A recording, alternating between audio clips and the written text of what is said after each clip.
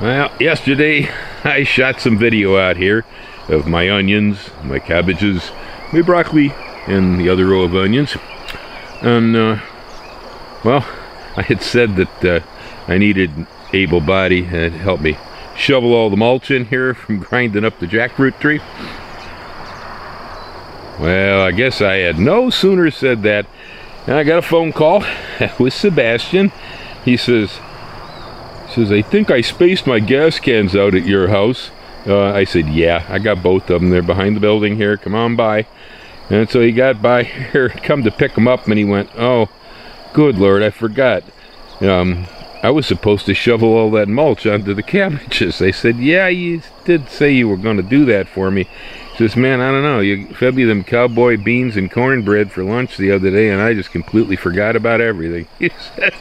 So he felt bad about it. He come back and he took care of this. Oh boy, look who is coming to visit. Hi, Gracie. Hey, look at all that mulch, huh, girl? Isn't that neat? Yeah, it's brand new. She hadn't seen this yet. Yeah, right? How do you like it? It's good mulch. Yep. Yeah, here's my faithful cat coming out to help me with the garden, always. This girl follows me just about everywhere. And this variety of jalapeno over here, it's a new one, numbered thing from Johnny's. Fairly mild for jalapeno. I mean, it's not like, you know, old time serious impressive burn your brains out thing, but it's a good one. It's still yielding. I put them in last spring sometime. They, for some reason, I don't know, maybe it's just luck, they seem to have been resisting the whiteflies, which is a real bane with peppers around here. They're still going on. Oh, what do you think of the onions, Gracie? They're looking pretty good, standing up nice and straight. So anybody out there that wants to grow sweet bulbing onions, I have several sets of 6-packs there in the nursery. This is White Castle and Madeline. They're both really good. Short day, sweet, seem to be pretty high yielding. White Castle in particular did really well for me last year. This is the perennial pepper they call the Hawaiian cocktail pepper. It makes these little cheese pumpkin looking peppers there. And this thing, I swear it looked like it was half dead. Well, Kevin got under there, helped me weed. I put down cardboard, and we got some chicken manure on it. Boy, oh boy, what a difference, huh? It just exploded. Flowers are coming on, fruit's coming on. Looks good and green. Looking at the leaves up here in my avocado, it looks like that darn lace bug is still around. I see spots burned up there all over yet. It's a very vigorous tree, and so it hasn't been harmed real bad by it, but man, that bug has not gone away. That's for darn sure. Yeah, the tree is showing some pretty good avocados up here. Yeah, I mean, it's got a yield. There's fruit in it.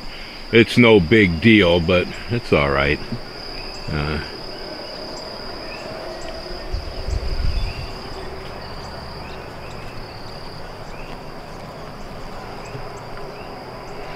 Well, Gracie, what do you think? Should we edit? You want to edit? Come on.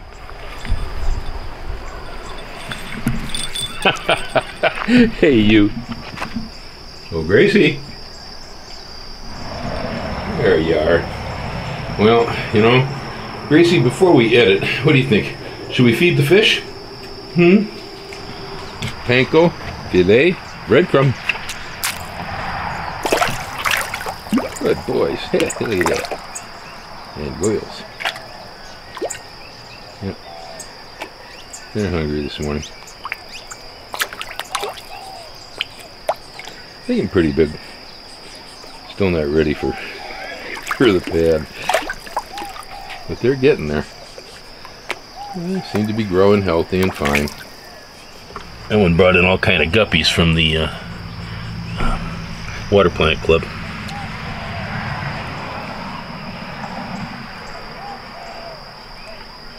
They're very pretty. Yeah. This tank has guppies in it too, and some really beautiful ones here. Really pretty. But she also added some, I think there's silver swordtails in here the other day. Very flamboyant looking guppies here. Beautiful colors.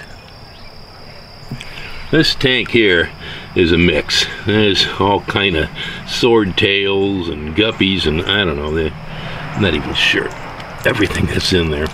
Again, this stuff, the fishes came home from the water garden club here. Boy, look at all them fish. Oh man.